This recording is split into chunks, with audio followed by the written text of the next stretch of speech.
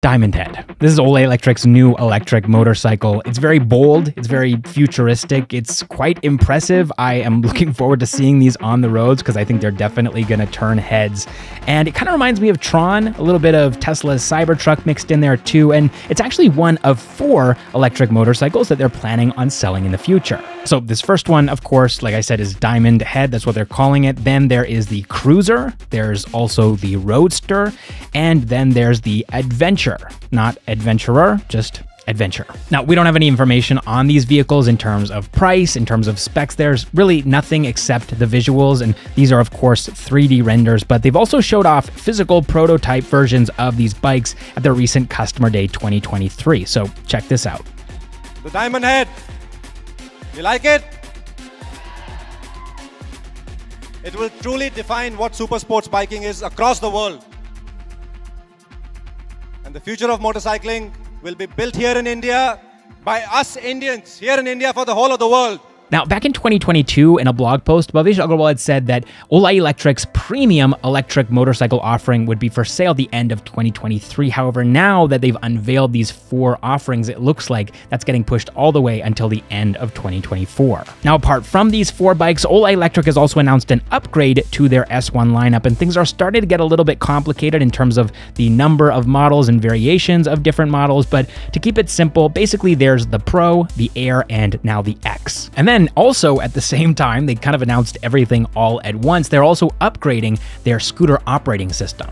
So this is called Move OS, and this is the 3rd iteration of this operating system for their S1 scooters, and it's been a pretty bumpy journey to get to this point, but it seems like now they're really ironing out a lot of the issues, a lot of the bugs and glitches that had initially plagued this operating system. Now, one interesting thing, kind of an Easter egg with regards to the live stream website where Ola Electric hosted their Customer Day 2023 event, was that the website itself was called olasilicon.com. So my interpretation of this is that it's actually a hint at something that Bhavish Aggarwal has been building for some time now, which is a company that's actually foraying into the AI and silicon space. Speaking to your story recently, Bhavish talked about Krutrim Side Designs Private Limited, which is his latest company, and it's going to be building out Ola Electric's AI and silicon capacity so that the company can build custom AI-based solutions for things like autonomous driving, which of course requires very custom hardware and AI to handle Indian roads. So they're looking at using AI to solve problems like, for example, providing real-time traffic updates, which is still something to this day in India that Google Maps struggles with.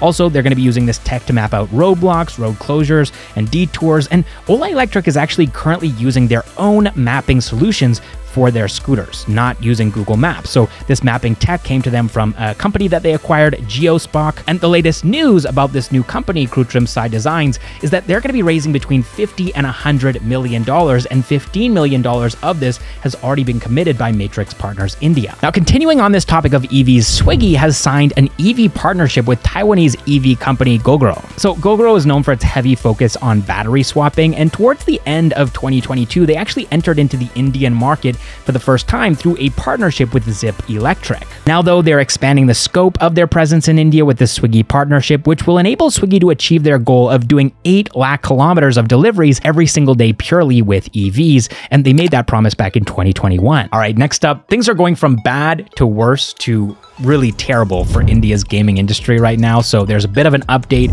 when it comes to GST, because it seems like a lot of India's gaming companies haven't been paying GST properly. So the Central Board of Direct Taxes and Customs has actually taken a look at pending GST liabilities of gambling companies and gaming companies, basically games of chance and also games of skill from 2017 until today. And it looks like there's more than 50,000 crore rupees that have been owed by Indian companies over this time span. So the Directorate General of GST Intelligence is now sending out notices to all of these companies that are owing money, because India's gaming industry has only paid about 5,000 of that 50,000 crore rupees in GST since 2017, which means that about 45,000 crore rupees is still pending. This only appears to be tangentially related to the 28% GST that is now being applied to gambling gaming companies here in India this year in 2023. So it seems like CBIC is just taking this opportunity while all of the focus is on this industry to say, hey, these are some companies that actually haven't paid their taxes,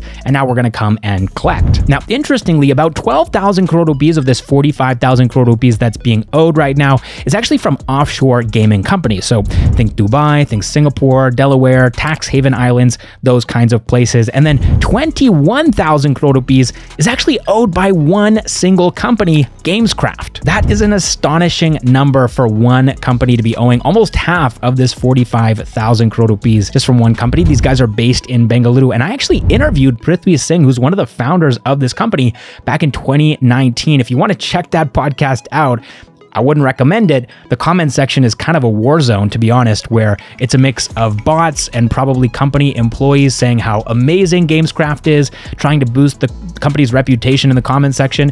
And then the other half is genuine customers who are just really upset about the way that they feel they've been sort of conned out of their money by this company.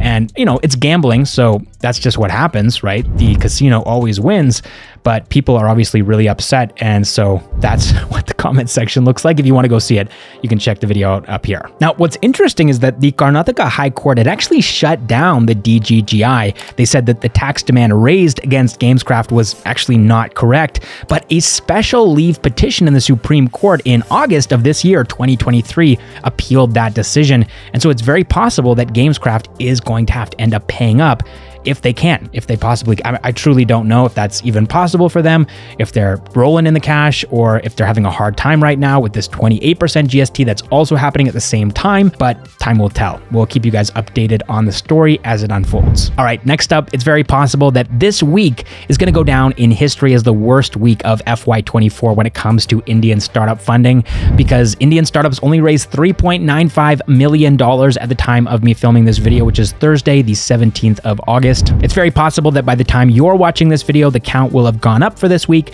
but let's talk about some of these companies. So the leader this week was Continex. They raised $2 million in their pre-series A. They are a B2B AI speech recognition startup that provides businesses with a speech-to-text platform. Then there's VegaPay. They raised $1.1 million in their pre-seed. They're sort of like a B2B fintech SaaS platform, providing a tech platform for banks and NBFCs. Then there's Teleport, a travel tech startup that is making getting a tourist visa easy and straightforward. They raised $500,000 in their pre-seed round. And then we have Plus, a jewelry savings app. They raised $350,000 in their seed round. And then also BizPay is a fintech startup, and they haven't disclosed how much they've raised. One last thing here before we go, if you're building a cool startup here in India, head over to towardsventures.com, upload a 60-second or less video from your phone explaining what you're building, and we might feature you as our startup of the week. All right, thanks so much for watching, and I'll see you in the next one.